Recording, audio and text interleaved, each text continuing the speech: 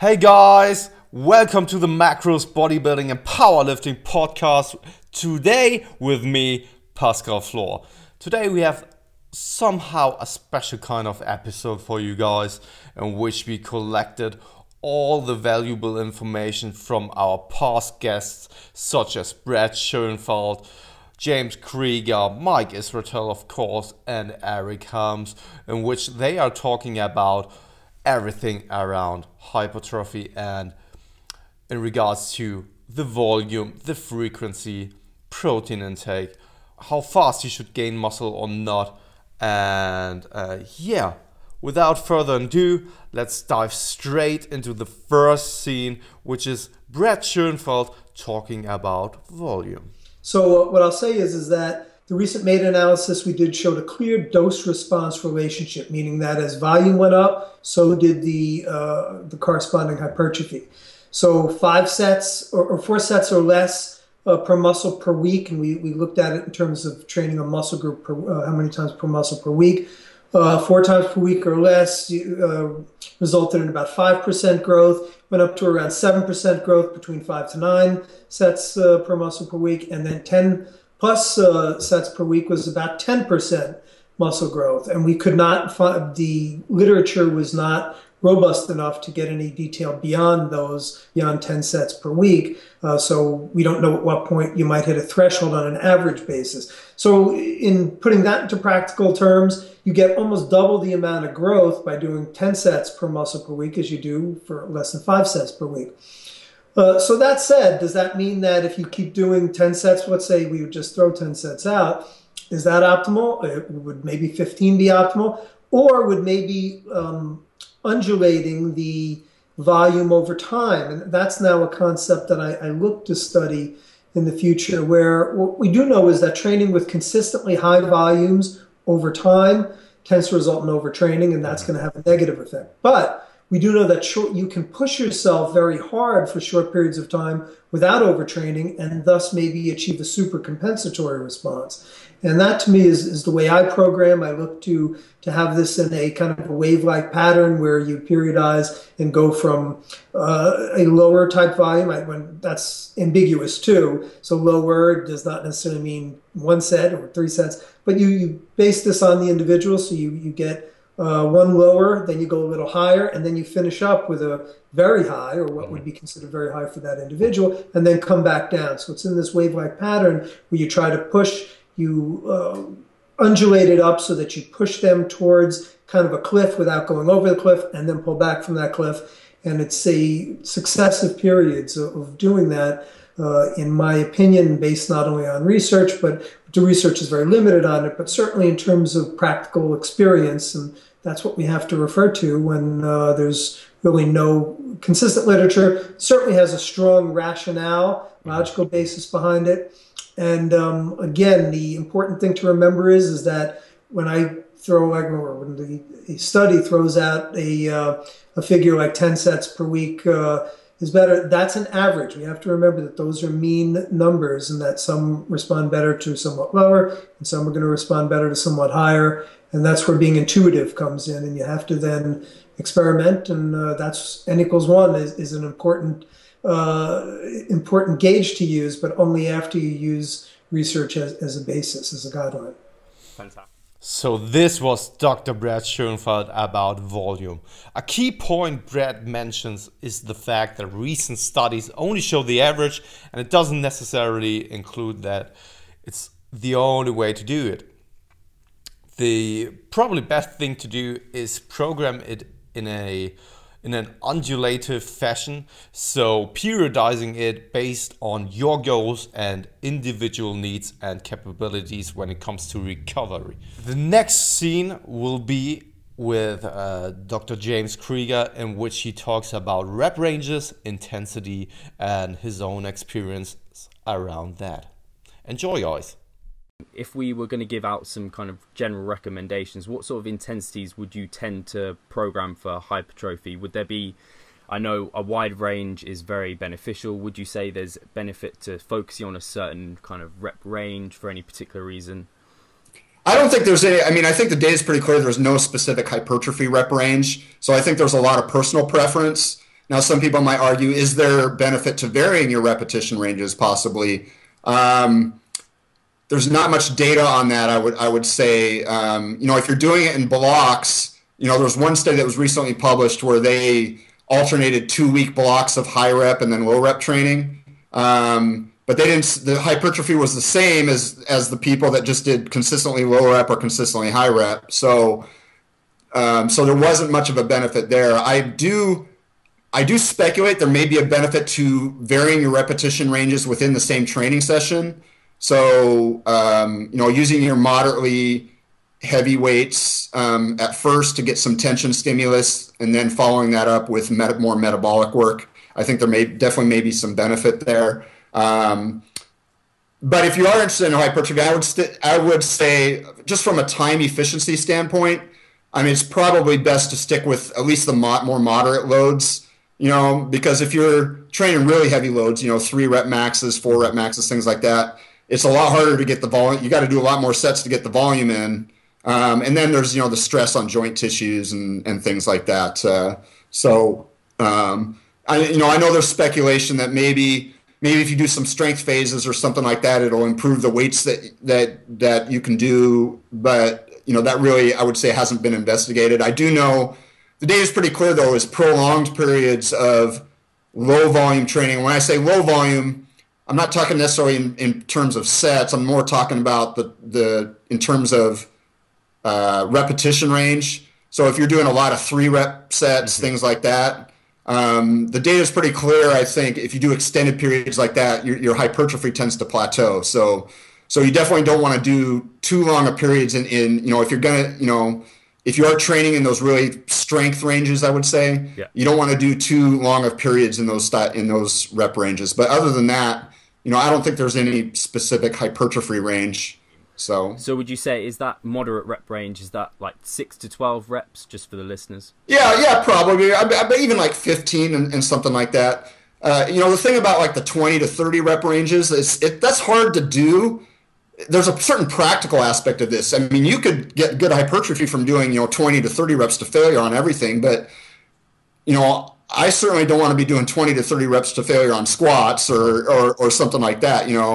And Brad talked about his high rep study versus low rep study. Some of the subjects at first were throwing up, that were doing the 20 to 30 rep sets. So there's a certain practical element too of staying in that moderate repetition range. Just doing nothing but high rep sets just wipe you out. So again, there's even, ignoring any potential physiological benefit or hypertrophy benefit that may or may not exist. Again, it's kind of speculation at this point. Ignoring that, there is obviously a practical benefit to varying your repetition ranges, in that sense. So, and I guess really interesting what James has to say about rep ranges. Most important things to know, though, are the facts that working in the 6 to 20 rep ranges for most of your training will most likely yield the greatest hypertrophic results. And if hypertrophy is your main goal, blocks with lower repetitions should only be implemented for short periods of time every now and then. So next up, it will be Mike Israetel talking about constant tension. I am aware of absolutely zero fucking reasons that constant tension is a thing. I mean, zero. One thing constant tension might be good for is making sure to get the most metabolite load out of the least total volume. I'll be very clear about what I mean. Leg press. If you constantly have tension on the quads, which means you don't ever lock out, which sucks total balls, you might get 20 reps. That means your volume load was 350 pounds times 20 reps times the distance your legs moved, which is about the same every time. That's your volume load, and you got to a nasty, nasty, nasty metabolite situation at the end of that. I mean, fried, right, where you like have to rack the weight and turn over and everything's cramped up. Now, to get the same kind of peak of metabolite expression, you could have done 30 reps by doing Meyer reps. Or rest pause, basically, right? You get 15, then you rest for just, you lock out for like 5 seconds, 5 breaths, and then you go another 5, and then you lock out for another 5 seconds, and you do another 4 and a 3 and a 2 and a 1 or whatever, and you get to 30, right?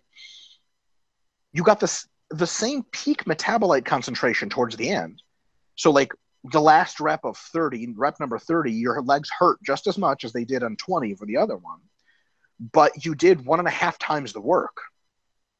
So if you're interested for some reason in getting good metabolite expression, but you're interested in minimizing workload, perhaps constant tension is a good idea. There's a complication to that thought. We're not so sure. We're reasonably sure, but not 100%. Is it the peak concentration of metabolites reached that is an anabolic stimulus? Or is it the sum area under the curve? Because if it's the area under the curve of total amount of metabolites you've been exposed to, then the myoreps method actually exposes you to more metabolites because you push it almost till you get fucked up, and then you stop and you rest, and you push it a little bit further, you stop and rest. It's a lot of metabolites. It's a lot of metabolites. It never gets super high just towards the end, but you build, and then towards the end it fucks you up. So I would say that style of training, the myorep style, per set is more hypertrophic for sure, because it gives you more volume load and it gives you a total bigger area under the curve metabolite load. But if you want to hit it hard without having to do lots of work and still get a pretty decent metabolite load and decent work, constant tension is the way to go. But thought another way, on the flip side, constant tension artificially delimits how many reps you can do per set. And if I was really pushing the metabolite front, my guess as both a scientific thinker and a practical trainer would be that myoreps are the way to go, because those little rest breaks don't let all the lactate go. They don't let all the metabolites go. And then you're back to going into hell, and you're back. And that's a really, really big stimulus, and it's a lot of volume. Now, the volume we can obviate, because we could just say, why don't we just do more straight sets with constant tension? So 100 reps in a workout is 100 reps no matter how you fucking get there. But 100 reps with myorep style might also supply more metabolites because you're in the shit for longer. You're not as well rested during the time. So from that perspective, constant tension is actually worse, right? It was like you do a lat pull down, and after rep number 15, you just go to failure, and it was constant tension the whole time. It hurt a little bit towards the end, but someone's like, why don't you rest and do more reps like in between? You're like, no, bro, constant tension. Like, I can't rest because it takes tension off the muscle. And it's like, but if you took tension off the muscle for a second, you went back at it, wouldn't that fuck you up more? And the answer is, yeah, it would fuck you up more, disrupt homeostasis more, and it gets you probably to grow more per unit volume because there's an additive metabolite load. So what do I think about constant tension? For the most part, I think that taking many breaks between, insofar as it's conducive, is actually probably an advantage. Now, there's a very small difference between the two, and the total volume is what really determines most adaptations. But every now and again, something like myoreps is a good trick to throw in to really fry shit up that constant tension is unable to do. Because constant tension, by definition, demands that you expose the muscle until it goes, assuming to failure, whatever failure proximity you're working with, and you're not able to do any more reps, you have to take a full break and rest and do another set. So that being said, people keep talking about constant tension, well, it's all about tension on the muscle. I'm not exactly sure what the magical appeal of constant tension is. We know that tension, is a matter of generating workload, and the sum total tension multiplied by reps is what gets you to grow. So if you get there by, every time you lock out your arms, your triceps stop working. Yeah, but how many total reps did you do? 20. That means you got 20 total tricep stimulus reps. Okay, great. What about with constant tension? Well, they did a set of 15 and they did a set of 5. But it was all under constant tension. Well, then your triceps still got a fucking total load of 20 units. It's the same shit. So I'm not a big fan of constant tension for that reason, because I think it's rather pointless. And I think you could really get more out of a set if you don't have to do constant tension. Right. Mike brought up some really interesting thoughts on why constant tension shouldn't be a concern for you, and that focusing on other aspects in your workout or your training is probably a better idea. Coming from volume, frequency, and a training modality, let's move on to a topic which is most often people get wrong and don't see enough value in. I'm of course talking about deloads and its importance when it comes to training and nutrition. But let's hear what Dr. Brad Schoenfeld has to say about deloads. I hear people sometimes say deloads aren't required or there's never a time to pull back. And obviously we've talked about overtraining. Kind of, not that it's a myth necessarily that you don't need deloads, but do you want to kind of go over the basis behind deloads and kind of the super compensation effect and potentially like functional overreaching, those sort of things? Yeah, deloads are basically short periods of reduced training intensity and or volume, or both, that are designed to rejuvenate and restore a person's recovery, so to enhance recovery. Are they required? If you're training really hard, my belief is they are. If you're constantly training below threshold, you never need a deload period. But if you're pushing yourself, like I talked about, where you're in different ways, whether it's through higher intensity levels, reduced rest intervals, greater volumes, greater frequencies, whatever it is, if you're pushing yourself really hard, it behooves you to ensure that you are properly recovered. And again, once you become overtrained, then you've basically gone over the cliff, and it's hard. You then have to do a lot of resting to undo the damage that's been done, and that's counterproductive. So at the very least, I would say it's prudent to do that because there's really no downside. You don't need to train balls to the wall every week, 365 days, or let's say 52 weeks out of the year. Having deload periods are not going to impair your results, and they very well can enhance them. So that's a good risk reward, in my opinion. Most things in life are risk reward. What's the cost benefit? What is the cost? What's the benefit? You're not going to really have any risk of doing it. It's not going to set back your progress, and very well could enhance it. It's kind of a no-brainer. How often to do the deloads? That's a subjective question. Again, it will depend upon the person. Usually somewhere every 4 to 6 weeks is kind of a gauge I usually use, and that tends to fit well for most people. Mm-hmm. So, as Brad mentioned, deloads are an important aspect in regards of our recovery and ensuring being able to make constant progress with supercompensating from time to time, and that a deload every 4 to 6 weeks is probably best in terms of training for hypertrophy. Again, let's move on to James Krieger. We touched on volume and rep ranges already, but how about training frequency? What does the current literature say in terms of what might seem optimal? See, what I found was I didn't really notice any better gains than when I had trained typically with maybe a 2 or 3 day per week frequency. And the other thing I noticed is, I'm 40, I just turned 43. So being in my early 40s, I was getting little joint issues and everything. Even though I was really making an effort to try to periodize my training and vary my repetition ranges and not, I was trying to be really careful. I was just getting all kinds of little issues that were cropping up. So it was obvious to me the really high frequency wasn't working for me. When you actually delve further into the literature now, the idea behind really high frequency training kind of comes from this idea of muscle protein synthesis. So, when you train in the gym, you stimulate muscle protein synthesis, which is the process by which your muscles are building new tissue.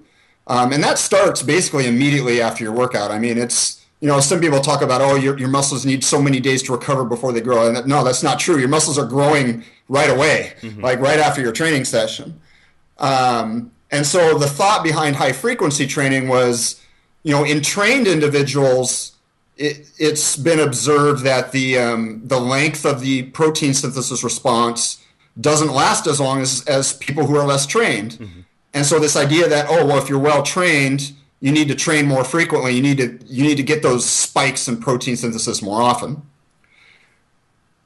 And I kind of bought into that at the time. But now when you actually look at the research now, that idea was based off of what we would call mixed muscle protein synthesis. So your muscles have different types of protein, and mixed muscle protein synthesis includes all the protein that's in your muscle, including like mitochondrial proteins and things like that.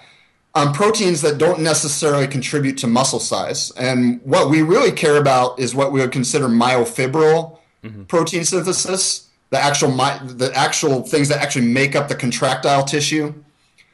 And when you look at the time course for myofibril protein synthesis, it's actually about the same between trained and untrained subjects. Would actually call into question the idea of doing really high frequencies, even if you're a well-trained person. The difference between trained and untrained is just that the magnitude of the spike is not as high. There's a dampening of the response as you become more trained. But again, for myofibril synthesis, it seems that the time course is about the same. So this idea of training body parts 5-6 days per week, might be questionable, at least over a long period of time. There may be some value in doing it over an extremely short period, 2-3 weeks, something like that. Like a short-term overreaching type thing. But, over an extended period of time, the data's not really supportive. And unfortunately, there's not a lot of good research. Some people have talked about the Norwegian powerlifting study, that study, which still hasn't been published to my knowledge, but, that was in elite powerlifters. So not sure it's applicable to most people. So now I'm pretty much, I've kind of gone back to the typical 2 to 3 days per week frequency, which seems to agree with my joints a lot better. And actually, I almost think I make better gains off of that. So, cool. Again, awesome stuff by James, in which he mentions the recent studies about training frequency in regards to hypertrophy and the so often quoted Norwegian frequency project, when there's a discussion around the optimal training frequency, and that a training frequency of 2 to 3 times of training per body part a week is a good starting point for most of the people out there. In addition to that, I want to share a scene or an excerpt with you guys from Dr. Brad Schoenfeld, in which he talks about training frequency as well, because I think that there's pretty much value in it as well. So enjoy this one. What I would say is that we carried out a study and trained men, and it pretty clearly showed that doing a total body routine had greater effects on muscle growth than doing the same equated volume on a split routine basis. Now, what I would say to that, in opposition, I always look to critique my own studies. So we have to, each study begets another study. One of the benefits of a split routine is that you can get more volume in per muscle group. We intentionally wanted to equate that so that wasn't a confounding factor. If we had the volumes being different, which would have been more what's called ecologically valid, meaning that it's more consistent with how people train, we would have then lost the control factor, and people would have said, well, now how do we know it's the volume and not the frequency? So when you do one study and that begets another study, and I'm actually now collaborating on another study that will look at that. So again, you have to do one before you do the next. But what I'll say is that it did show greater effects of training more frequently. So when we split it up, and that would refute the contention that you should be doing these bro splits where you do a back day and then a chest day and a shoulder day. But again, that's without looking at the volume factor. Our meta-analysis pretty clearly showed that 2 sets or more were better than, 2 days a week or more were better than just 1 day a week per muscle. We were not able to get any, there wasn't enough data to show whether 3 or 4 or 5 might have been even better than that. But again, these were over short time periods, which you have to remember. Also, could there be benefits towards periodizing these? That's one of the things that we often don't look at in research.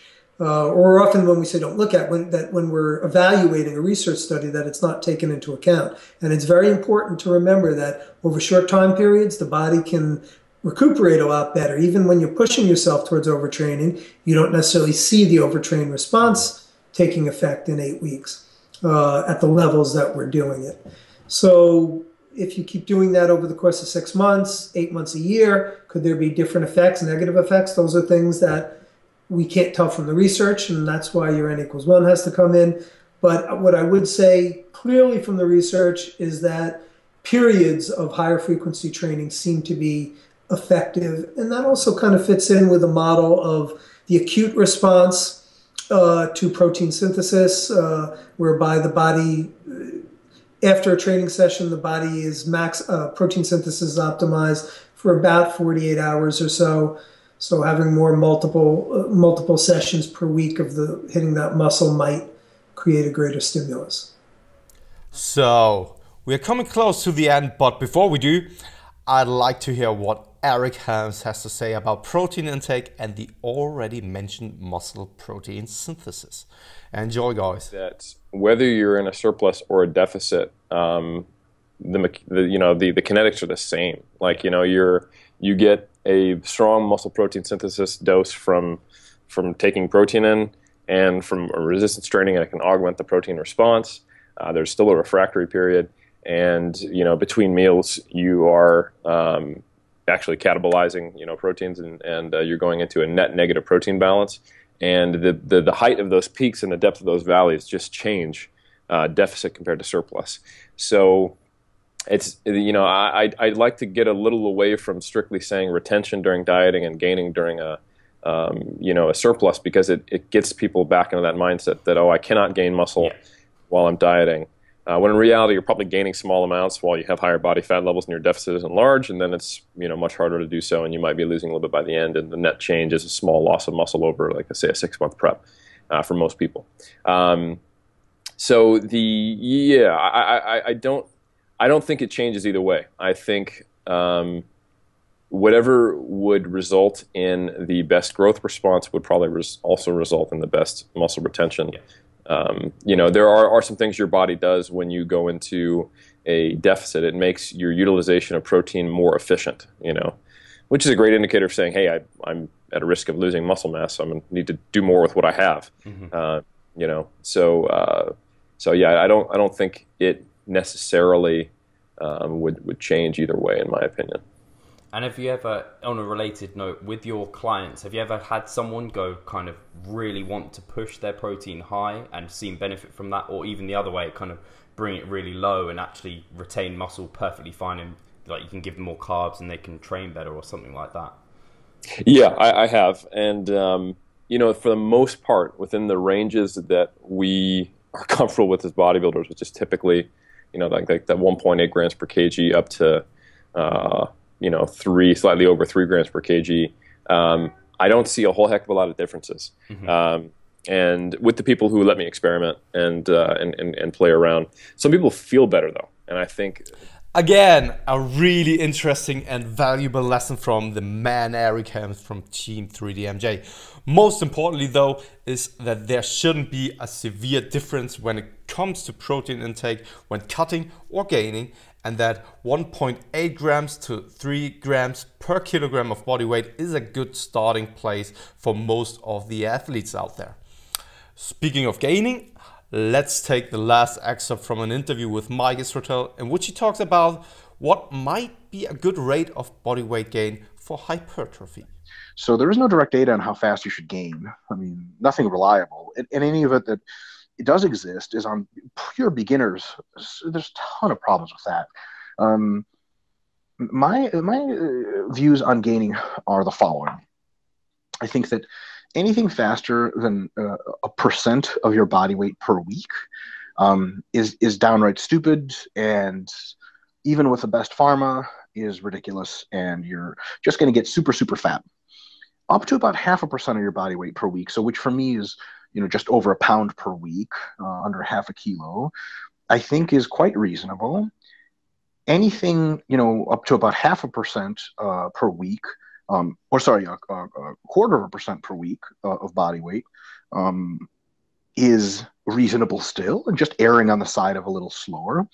Anything below 0.25%, it starts to get into some tracking problems where people will say that you can use weekly weight averages. You can, but you could be making a mistake for 3 weeks and the averages don't tell you shit.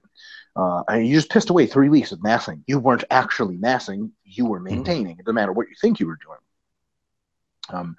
And the other one is, I'm not so clear that the overload principle in some sense doesn't apply to nutrition as well as to training. And here's what I mean by that. I think that you have to push your body out of comfort zones nutritionally. There will get to be a point where you gaining very slowly or attempting to gain very slowly is going to result in just metabolic upregulation and not a whole lot of anything else. Really, we've seen really high elevations of NEAT. People just start moving around more, sweating more, fidgeting more, and just nothing happens. I think sometimes you have to smash it in a little bit to get bigger. One thing I do know almost for certain is that almost, not all, almost everyone who's really, really big has had periods where they've gone a little bit faster and more aggressively than a tenth of a pound or whatever, or 1% of body weight, per month. I think that's still a fine figure. Anything much lower than that, it starts to be difficult to track, and I'm not so convinced that it's the best way to go. There are a couple of other things. Gaining muscle is hard. Your body eventually becomes very homeostatically resistant to new muscle additions. Losing fat is relatively easy as long as you don't go overboard and become obese.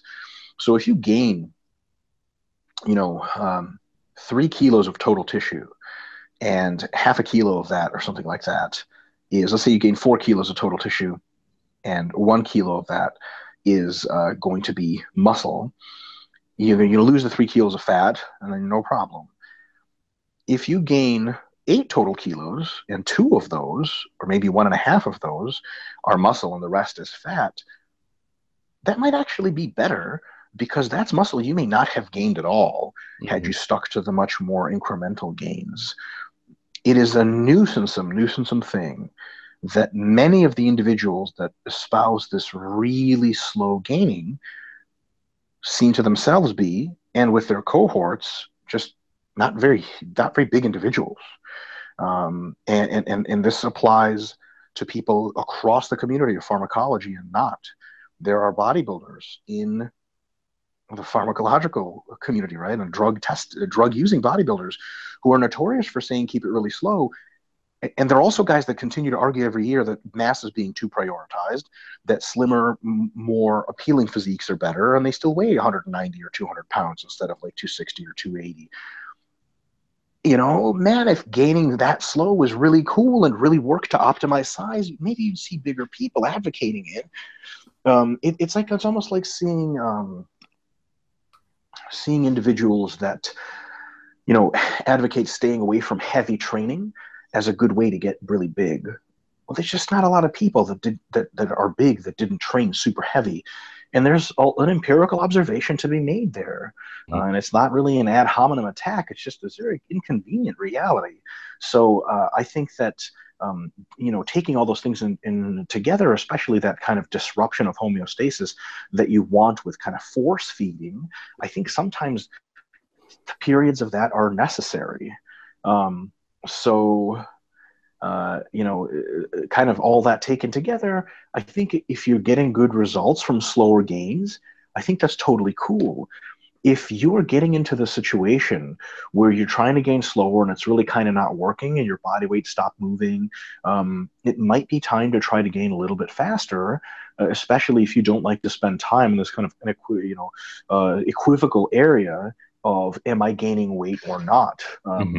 And I also think because body fat is relatively easy to lose, trying to stay as lean as possible while gaining is a fool's errand.